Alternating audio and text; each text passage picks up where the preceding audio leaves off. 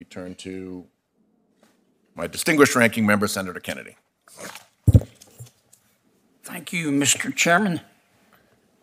Thank you to all our witnesses. I will not be a part of any effort that is intended to or has the consequence of destabilizing the institution of the United States Supreme Court or our federal judiciary. I won't do it. I will not be a part of any effort to change the United States Supreme Court because I do not like the way that it is voting. The court is as important as the integrity of this body. It is as important as the integrity of the executive branch. It is as important as the integrity of the United States Constitution. Judges are not supposed to be politicians with robes. Judges are not supposed to tell us what the law ought to be. They are supposed to tell us what the law is. That doesn't mean that sometimes judges don't make law. What's reasonable or unreasonable under the Fourth Amendment is a topic that our judges have to assess every day. But they have to, or at least they should, assess it with an open mind and with an understanding of the purpose of that constitutional amendment.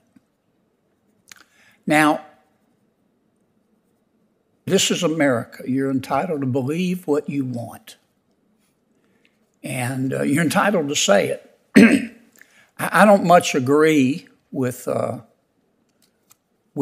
my woker fellow Americans who think they're smarter and more virtuous than the American people, who think they have a monopoly on the truth. I believe they have the right to say what they want to, but I also believe you don't have the right. You're not really free if you can't express yourself, if you can't say what you think. So I'm not suggesting that this is not a topic that we shouldn't talk about. In fact, I'm interested in hearing what all of you have to say, particularly about the consequences, if any, of this legislation on the separation of powers. I think that's I'm rather fond of the Constitution. I'm rather fond of the part about the three branches of government. I'd like to maintain them. I'd like to lift up the institutions of the Constitution, including the United States Supreme Court. I'm not interested in tearing them down because I don't happen to like the way they vote. Dark money has been mentioned repeatedly. A great deal of money is being spent by conservatives, moderates, liberals in America. They have the right to spend that money to petition their government. I don't think it's fair just to blame one particular side. You know, the American people aren't stupid. They're not morons. They may not read Aristotle every day because they're too busy earning a living. But the American people can see that all sides are represented in this so-called dark money. I've been disappointed in the way the Supreme Court has voted before. I've been reading Supreme Court opinions since I was in law school. And I realize what you're thinking. You know, life is short. Kennedy should get one. But I enjoy reading Supreme Court opinions. For the longest time, it was part of my job when I taught in law school. Some of them I agree with. Some of them I don't. But I have never, and never will, attack the institution of the United States Supreme Court. Now, we're about to find out what our Department of Justice is made of. We have had an unprecedented leak. Unprecedented. As despicable as it is dangerous at the United States Supreme Court. And for those who don't understand how the United States Supreme Court works internally, it's not like the United States Congress, where thousands of people could have access to a document. This is a very finite group of folks who could have had access to that document. And this leak, regardless of whether you agree with the draft opinion or disagree, has seriously undermined the confidence that we all have in the United States Supreme Court. We're about to find out what the United States Department of Justice is made of, because it can find this leaker if it wants to. And once that leaker is found, that person should be fired. That person should be disbarred. That person should be the defendant and whomever cares to bring a civil lawsuit. And that person should be prosecuted. That person also has a pretty difficult decision to make here in the next few days. I hope that I'm accurate, believe I'm accurate, and suggesting that every person who had access to this document that was leaked, is going to get a visit by the FBI. And the person who leaked this document is going to have to either tell the truth or lie to an FBI agent, which subjects them to criminal prosecution. So let's hope that our Department of Justice does its job. And in at least a small way, tries to restore a little bit of the integrity that this misguided zealot who leaked this document took away from the American people. I look forward to your testimony. Thank you, Senator Kennedy. It's an interesting separation of powers question. Why FBI agents from the executive branch should be running around within the Supreme Court interviewing clerks and staff and justices themselves, if it's not appropriate for Congress to exercise its legislative powers with regard to those standards. So it will be interesting to see that. Well, let me respond to that, Mr. Chairman. As you know, the United States Supreme Court has its own police force. And I don't think it's at all uncommon to have police forces cooperate.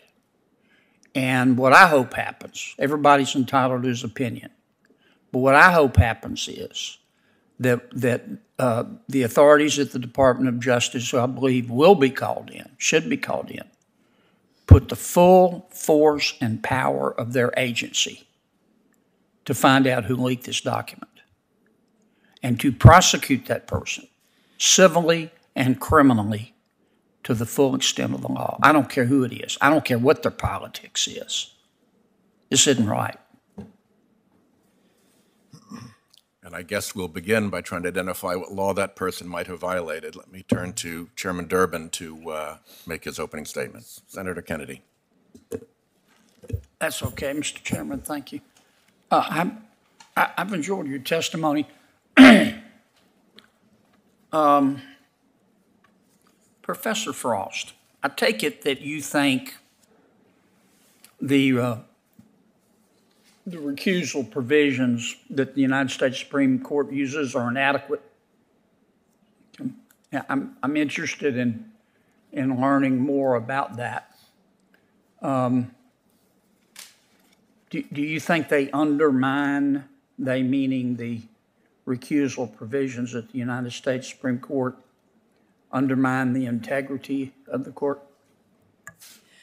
I do, and I think that what is unfortunate is there's some easy ways to fix and change this, which of course is in Congress's hands by adding procedures to the recusal statute. Right.